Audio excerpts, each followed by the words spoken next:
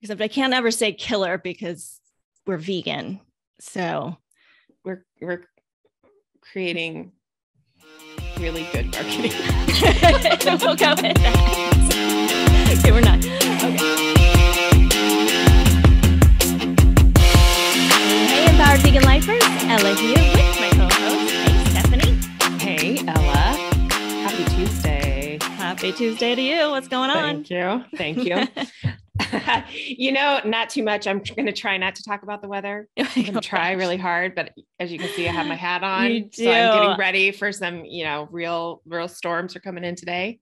Kind of excited about it. I really like the red toboggan. Thank you. I really like it too. My kids think it's a flashback to the 90s. Remember? Maybe you don't remember because you were like probably 6. I was not.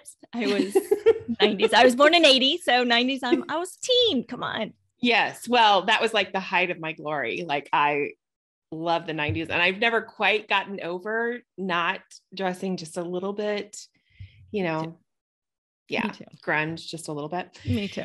So yeah, I love my toboggan. Yeah. Well, what else is going on? I don't mean to toot my own horn. I love when you toot your own horn. But means you're about to do it. I know. I'm kind of a culinary genius. And I have to tell you, I think we've mentioned this before. Have we mentioned pumpkin tofu? I don't remember. Well, anyway, find it. It's a little bit I've never higher. even heard of it. Yeah, it's a little bit higher in calories, but it's made from like the seeds of the pumpkin. So it's not made from soybeans at all?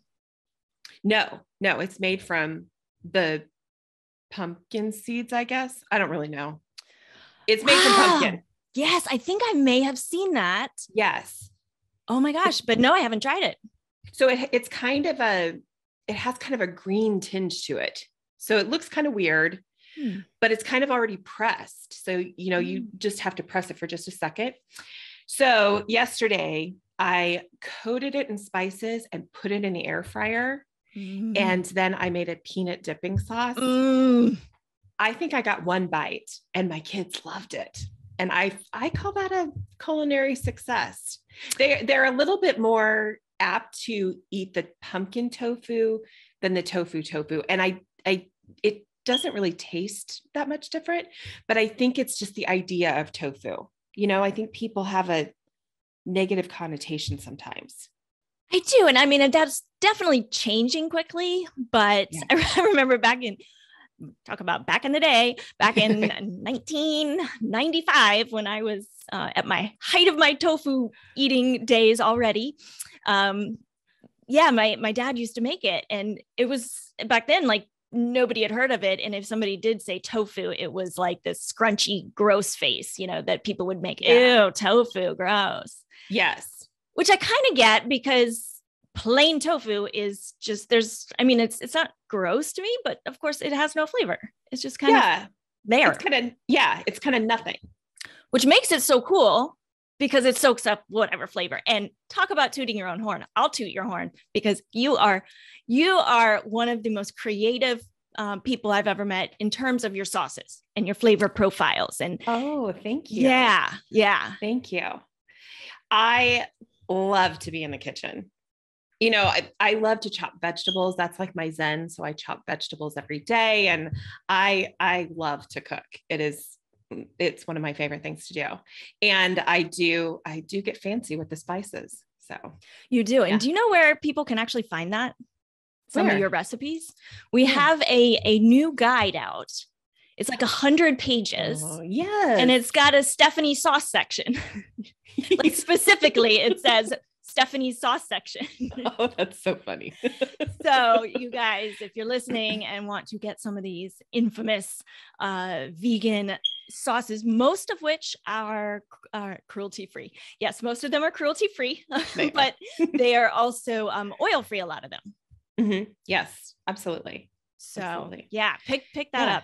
I think we've got it going for on sale for like $7. Oh yeah. Yeah. It's a no-brainer. That's worth it for the sauces alone. I know. Yeah. We should just have a sauce book, but we just like to do things big here at Vegan Life Coach Academy. We do. Yeah. Come get saucy with us. Ooh. Saucy with Stephanie. Oh my Stephanie gosh. Saucy. Saucy Oh my Stephanie. gosh. We are creating some killer marketing right now. I think we are. Except I can't ever say killer because we're vegan. So We're creating really good marketing. we'll go with that. Okay, we're not. Okay. Speaking of vocabulary, that's so funny because I've got my whole calisthenics crew now. We're changing the, have I talked about this? I might have talked about this too, but we're changing all the names of some of these exercises because some of them are really freaking awful. Like the one very foundational move on the bars in calisthenics is called skin the cat. Oh, how awful is that? That's not a great, no. No.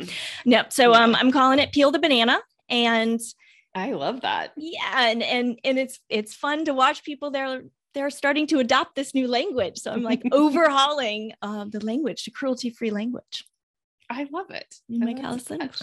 Yeah. Stephanie, what are we talking about today? We are talking today about owning our impact. This is interesting. We haven't really talked about it in that way before. Right. Yeah. What made you decide on this topic?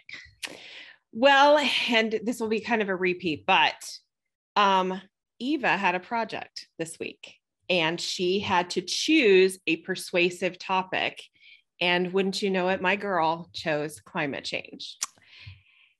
And she actually came home and she had this little existential crisis about what can one person do. And I was like, we're not doing this at 11. And then I started thinking, we're going to throw that away and we're going to own our impact. That's what we're going to do. So that's what this is about. I'm intrigued. Go Eva. She's always inspiring us. She is. She's something. All right. Well, let's get to it. It is time for your daily dosing of self-coaching with Stephanie. Indulge me just a little. I love being a mom. And frankly, I can't be humble when it comes to my kids. If you've been a longtime listener, you know my youngest, Eva. She's 11 and quite possibly the most fabulous human being on the face of the planet. She recently took on a project for her language arts and science classes. And the assignment was to write a persuasive essay on a topic in science that they felt strongly about, and then create a presentation from that essay to give her fellow students as well as her teachers. The topic she chose was climate change. Could this mom be any prouder? I don't think so. So after writing her essay, she asked for help with her presentation. And I have to tell you, she was more than a little defeated. She said, "Mom, it's just too big for one person. How can anyone make any changes that matter? Why try to persuade anyone to do anything when it just won't matter?" And you know what? I could relate.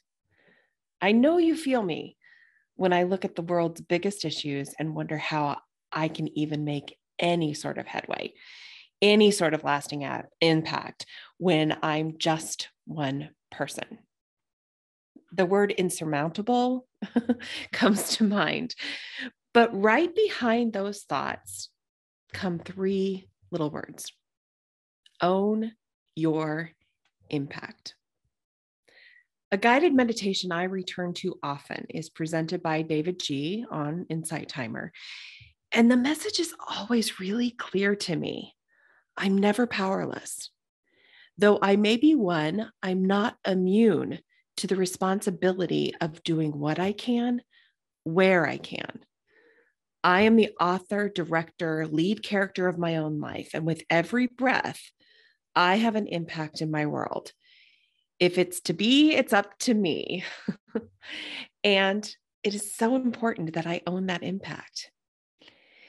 In talking with our clients and others in the vegan community, I know the world often seems so heavy. But what I also know is that we have far more ability to make a difference than we believe that we do. Small, consistent steps have a lasting impact, even if they may not be noticeable to us when we make them. You see, we have a tendency to discount our actions as being not enough to make a difference. And in discounting our actions, we often throw ourselves into that destructive pattern of all or nothing thinking, which paralyzes us from taking further action. Can you relate? But time and time again, history proves us wrong. Let's go back to the global issue of climate change, for example. Why is climate change a global discussion with companies, governments, and communities making widespread green initiatives priorities? Because Al Gore won a Nobel Peace Prize for his efforts in bringing about the awareness to climate change? Because Leonardo DiCaprio made an Oscar speech heard around the world about climate change? Maybe partially.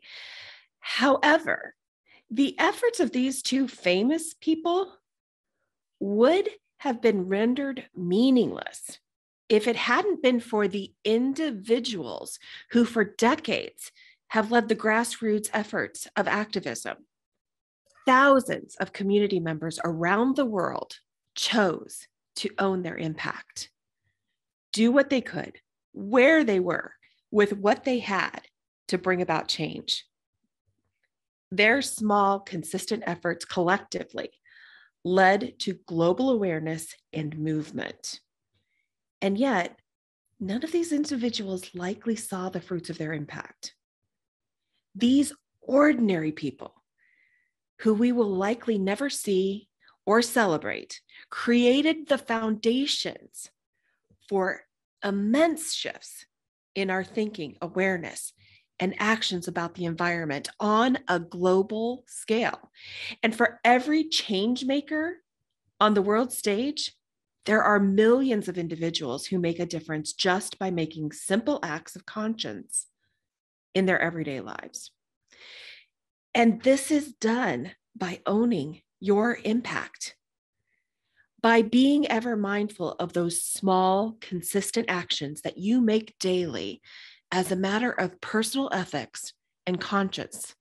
You contribute to the world's good. You own your impact with every choice you make. As vegans and vegan curious, we own our impact with every meal we choose, with every pair of shoes we buy. Through compassion and sustainability, we own our impact with every conversation we have regarding our choice to live in compassion for all beings. As citizens of our communities and of our world, we are responsible to own our impact. So let's take this to a very practical place. How do you own your impact? How does this work? First, throw out your perfectionism and all or nothing thinking. If this world needs you, and it does, you cannot be bothered with irrational goals of perfection, becoming paralyzed by the feeling that if you can't solve the problem in its entirety, you cannot do anything about it at all. Perfectionism leads to ineffectiveness. To dive a little bit deeper into this, check out episodes 45 and 53 on taking care of perfectionism and on all or nothing thinking. Great strategies there if you find yourself paralyzed by these. Second, choose speaking up rather than staying silent. Find your voice. This is so much more than just vocalizing your position. Your voice is your courage, determination, your authenticity. If you're having trouble connecting to that, start by asking yourself 3 questions. Number 1, how do you want to show up in the world?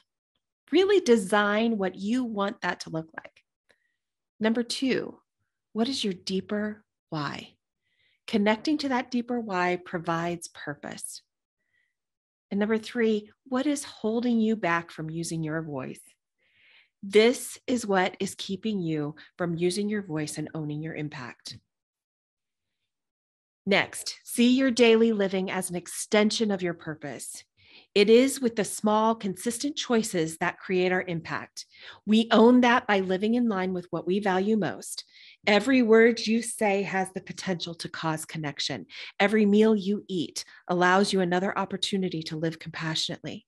Remember, you are the author, director, and hero of your own story. By taking that responsibility and living with intention, you are owning your impact. Finally, choose to do something that will make your impact real and visible to you. Volunteer at an animal sanctuary, join a climate change activist group and engage. Teach your children about your values. Buy with purpose by choosing products that are vegan, sustainable, and cruelty-free. Donate your money to organizations whose mission aligns with yours. By getting involved, you are seeing your impact in ways that allows you to become connected to the change, thereby creating further desire to continue. The truth is, everything we do impacts the world around us in some way. It may be directly or indirectly. Either way, not claiming ownership or responsibility doesn't negate that impact. It only amplifies the risk of having a negative one. Therefore, we must take ownership of our significance in the lives of others and the world around us. You are powerful.